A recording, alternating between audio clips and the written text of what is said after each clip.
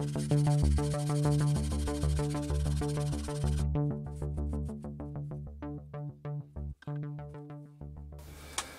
guys, before I give the new chisel a try, I thought I'd just bring you up to date with the two pressure pots that I've got. This is the one that I was building, and it's completed now.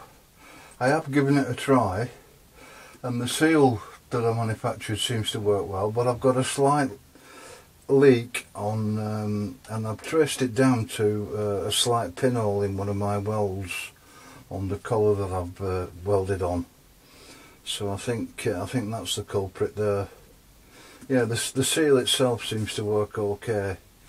I believe you bring these up to about 40 psi, and I've had it up to 40, and it doesn't quite maintain the pressure, but I think that wants either a bit of filler or a touch more weld on, and I think that one's sorted then.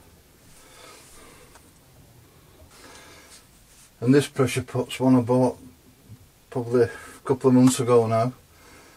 It's a Atlas Copco, so it's a cracking make. Big fan of Atlas Copco stuff. Give it a good clean out. I have tried this, and this maintains the pressure at 40 psi. On the lid, I've taken all the accessories off that I don't really need. Lots of bits and pieces of outlets that I don't really need to do the job that I'm using it for. My only concern with this is I've no idea what age it is. It's probably at least 40 years old. There may be a date on that nameplate at the bottom. I've not had a look at it yet.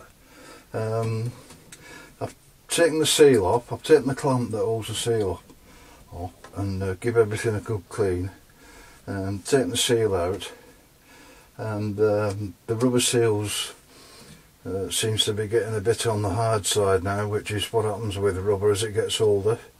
But as I say, I have used it, and it has maintained the pressure, so I don't know if you guys know any way of softening that rubber. If you do, let me know in the comments, please. I don't know if a replacement rubber is still available for these. It might be a bit obsolete technology these days. I don't know. I'll have to have a look.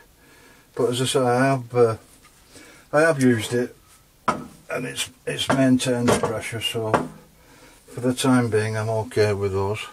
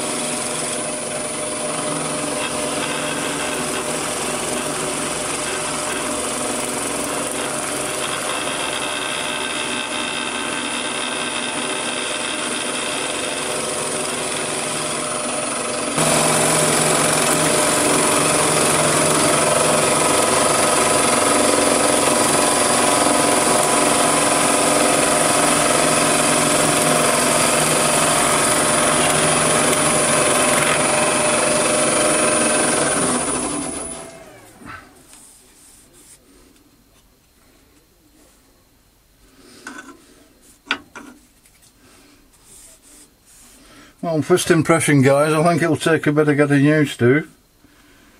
I'm not sure.